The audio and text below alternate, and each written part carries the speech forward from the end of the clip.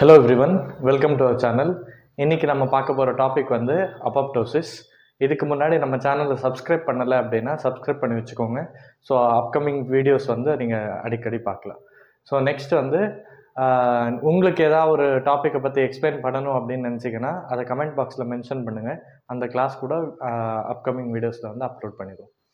So let's go to the topic which is apoptosis. So apoptosis na enna idukana keyword vandu apoptosis is nothing but programmed cell death. Idukku innoru definition, apoptosis is defined as coordinated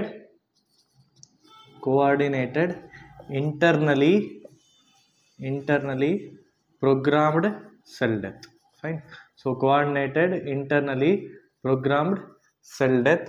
இதுக்கு இன்னொரு words இருக்கு apoptosis. சில time apoptosis ன்னு கேட்பாங்க, இல்லனா டைரக்டா explain dropping off or falling off, or it is also called as cell suicide.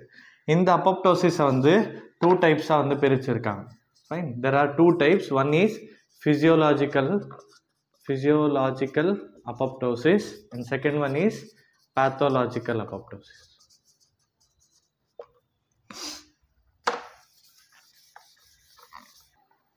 So the first one வந்து physiological apoptosis. So physiologically apoptosis எப்போ நடக்கும் அப்படின்ட்டு. So physiological apoptosis அப்படின் first involution of thymus gland. So இந்த thymus gland அப்படின்றது வந்து செஸ்ட்ல மீடியாஸ்டினம்ல இருக்கு. So இது சின்ன வயசுல வந்து ஒரு சைஸ்ல இருக்கிறது அப்படியே ஆள் வளர வளர பியூபர்ட்டி டைம்ல வரும்போது அதோடைய சைஸ் வந்து குறைஞ்சிக்கிட்டே வரும். ஸோ அது one type of physiological apoptosis. Second one is endometrial shredding. So இந்த endometrial shredding அப்படின்றது மென்சஸ் ஃபீமேல்ஸில் வந்து எவ்ரி மென்ஸ்ட்ரல் சைக்கிளில் நடக்கும். ஸோ இது ஹார்மோன் டிபெண்ட்டாக இருக்கும். ஸோ ஹார்மோன் அந்த டைமில் இருக்கிற வரைக்கும் எண்டோமெட்ரியல் திக்னஸ் ஏறிட்டே போகும். ஒன்ஸ் மென்ஸ்ட்ரல் சைக்கிள் நடந்ததோ அந்த எண்டோமெட்ரியல் திக்னஸ் வந்து கம்மியாயிடும். ஸோ அந்த எண்டோமெட்ரியம்குள்ளே இருக்கிற என்னென்ன கண்டென்ட் இருக்கோ அது எல்லாமே வந்து ஃபிசியலாஜிக்கலாகவே டிஸ்சார்ஜ் வந்து வெளியே வந்துடும். ஸோ அது one type of physiological apoptosis. Next one is lactating gland. ப்ரெக்னன்சியில் வந்து இந்த பிரெஸ்ட் கிளாண்ட்ஸ் வந்து பெருசாகும். ஏன்னா அது மில்கை ப்ரொடியூஸ் பண்ணுறதுனால அந்த லாக்டேட்டிங் கிளாண்ட் வந்து சைஸ் வந்து அதிகமாகும். ஒன்ஸ் அந்த பேபிஸ்க்கு மில்க் கொடுக்கறத வந்து ஸ்டாப் பண்ணதோ அந்த கிளாண்டோடைய சைஸ் வந்து மறுபடி கம்மியாயிட்டே வரும். அண்ட் ஒன் மோர் வந்து during development of embryo டெவலப்மெண்ட்டில் so இந்த குழந்தை ஒன்று பிறக்கும்போது இந்த கை எல்லாமே வந்து ஒரு பவுச் மாதிரி தான், டைரெக்டாக எல்லாமே ஜாயின்ஸாகவே இருக்கும். ஸோ அந்த குழந்தை ஃபீட்டஸ் வந்து வளர வளர இந்த கை விரலுக்கு நடுவில் இருக்கிற செல்ஸ் எல்லாம் என்ன இருக்கோ அது ஃபிசியலாஜிக்கலாகவே டெத் ஆகிட்டு இந்த 5 விரலை வந்து தனியாக விரிச்சிட்டு இருக்கும். So all these things are comes under physiological apoptosis. Next வந்து pathological apoptosis. இதுக்கு சில எக்ஸாம்பிள். ஸோ இன் பிரெயினில் வந்து some conditions like Alzheimer's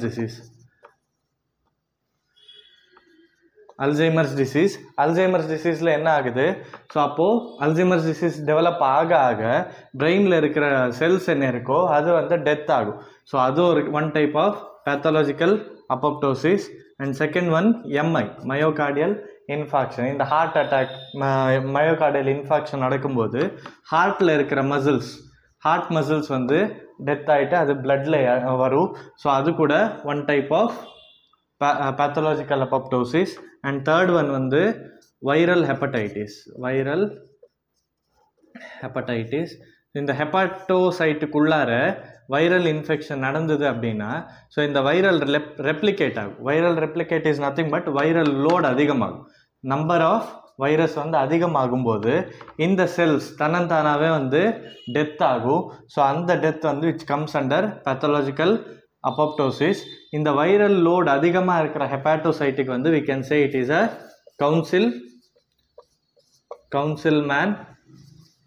councilman cells. So இந்த கவுன்சில்மேன் செல் வந்து ஒன் வைரல் ஹெப்படைட்டிஸில் பார்க்கலாம்.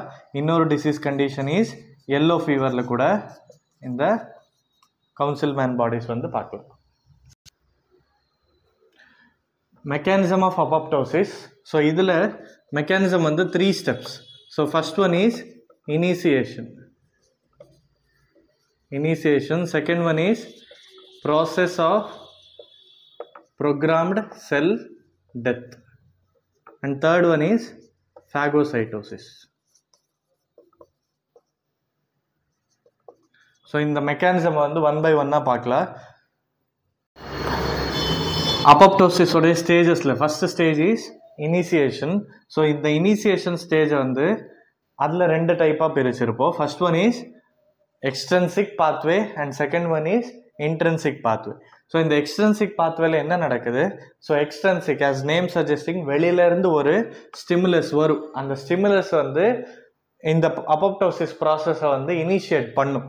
That is what each and every செல். இப்போ ஒரு செல் டெத் ஆகணும்னா அந்த each and every sell already எல்லா செல்ஸ்லேயுமே ரிசெப்டார் இருக்குது.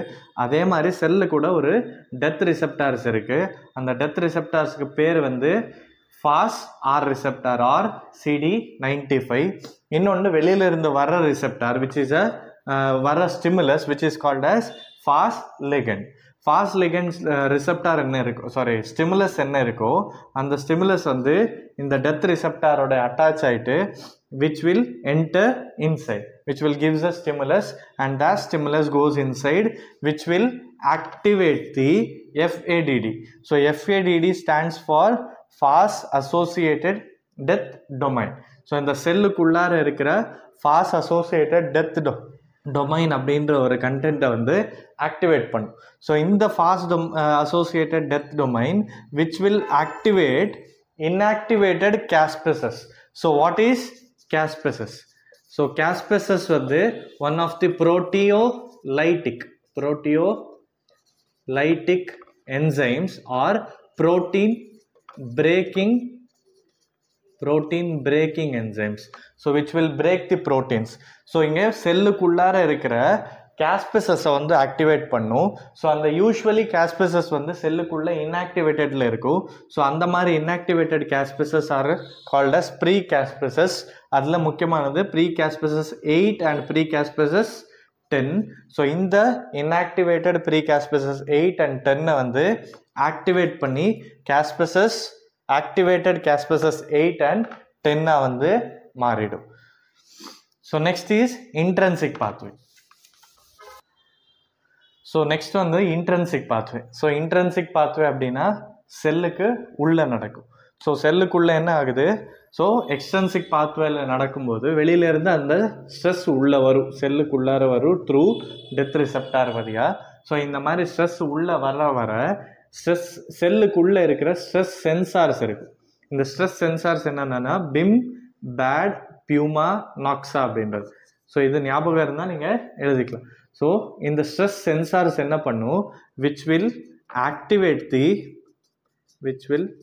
activate the pro-apoptotic genes and which will inactivate the anti-apoptotic genes. So இதில் ப்ரோ அப்போப்டோட்டிக் ஜீன்ஸ் என்னென்ன இருக்குது?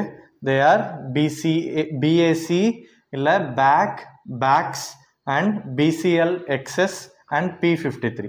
அண்ட் ஆன்டி அப்போப்டோட்டிக் ஜீன்ஸ் என்ன இருக்கோ அது BCL2, MCL1, BCL-XL. So finally என்ன ஆகுது? Intrinsic பாத்வேல stress sensors gets activated which will activate the pro-apoptotic genes and inactivate the anti-apoptotic genes. So next என்ன நடக்குது? ஒரு செல்லுக்குள்ளார இருக்கிற மைட்டோகாண்ட்ரியா விச் இஸ் மைட்டோகாண்ட்ரியாவில் இருக்கிற சைட்டோக்ரோம் C அப்படின்ற ஒரு component, cytochrome C which will comes to the cytoplasm, which will releases into the cytoplasm. Cytoplasmல இந்த cytochrome C attaches with a apoptotic factor 1 and it forms as apoptosome. So இந்த அபாப்டோசோமாக form ஆகிடும். So இந்த அபாப்டோசோம் என்ன பண்ணுது, செல்லுக்குள்ளார இருக்கிற இன்னொரு caspase which is 9.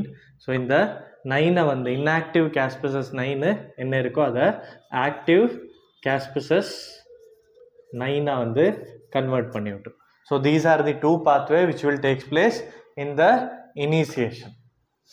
So next initiation processல வந்து extrinsic pathway and intrinsic pathway.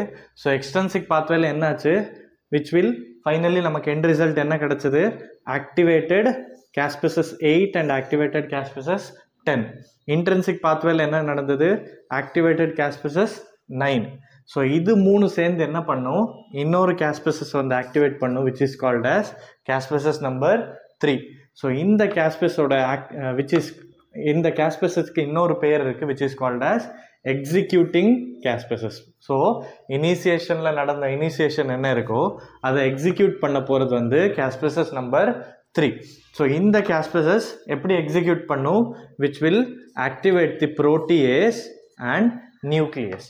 So இந்த proteaseோட ஆக்ஷன் என்ன, which will break down the proteins which is present inside the cell, and nucleus oda action enna, which will break down the nucleic acid which is present inside the cell. So appo protein kuda break aidichu, nucleic acid kuda break aidichuna final end result enna agu, and the cell vandu death aayidum. Fine. So cell death occurs. So in the cell death occurs, இந்த செல் டெத்தில் என்ன ஆகுது, கடைசியில் ஒரு முழுமையாக இருக்கிற செல் என்ன இருக்கோ which will become சின்ன சின்ன ஸ்மால் பாடிஸாக மாறும். ஸோ இந்த உள்ளே இருக்கிற செல்லு தான் வந்து டெத் ஆகுமே தவிர செல் மெம்ப்ரேன் வந்து இன்னும் ஆக்டிவாகவே இருக்கும். செல் மெம்ப்ரேனுக்கு எந்த ஒரு இஷ்யூ நடந்திருக்காது. ஸோ இந்த சின்ன ஃப்ராக்மெண்ட்டாக இருக்கிற செல் இன்டர்னல் பார்ட் ஆஃப் தி செல்லுக்கு என்ன சொல்லுவாங்க, அப்போப்டோட்டிக் பாடிஸ்.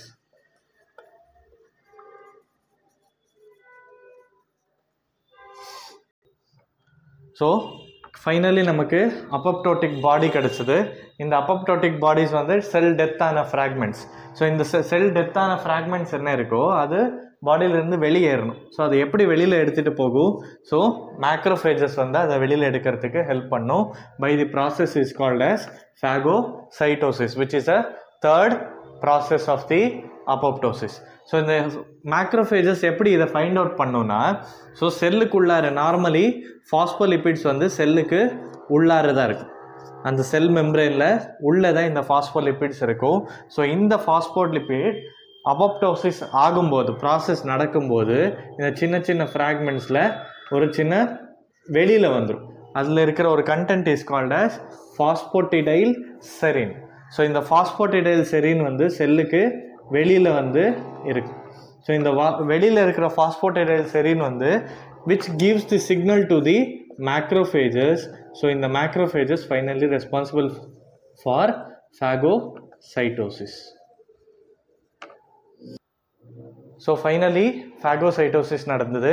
So total apoptosisல என்ன நடக்கும், which is a programmed cell death, step by step ஆவே இருக்கும். So அதில் 3 process, which is initiation and execution and phagocytosis. So initiationல intrinsic and extrinsic pathway, அதில் என்ன பண்ணுது, caspase 8 and caspase 9 will be activated in the intrinsic pathway, and extrinsic pathwayல caspase 8 and 10 வந்து activate ஆகும். இது ரெண்டு சேர்ந்து என்ன பண்ணும், executing caspase which is a caspase 3 activate பண்ணுது. ஸோ இது என்ன பண்ணுதுன்னா protease and nucleus வந்து activate பண்ணும், which will destroy the protein and nucleic acid. So nucleic acid destroy பண்ணது என்ன ஆகுது, செல் வந்து டெத் ஆகும்.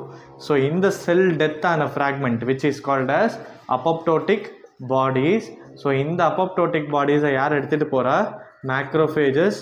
ஸோ அந்த மேக்ரோஃபேஜஸ் எந்த ப்ராசஸ் வழியாக வெளியில் எடுத்துரும், which is mainly by phagocytosis. So total அப்போப்டோசிஸில் 3 steps, which is initiation, execution and phagocytosis. So இந்த மாதிரி நிறைய கிளாஸஸ் உங்களுக்கு தெரிஞ்சுக்கணுன்னா நம்ம சேனலை வந்து லைக் பண்ணுங்கள், ஷேர் பண்ணுங்கள், சப்ஸ்கிரைப் பண்ணுங்கள். தேங்க்யூ.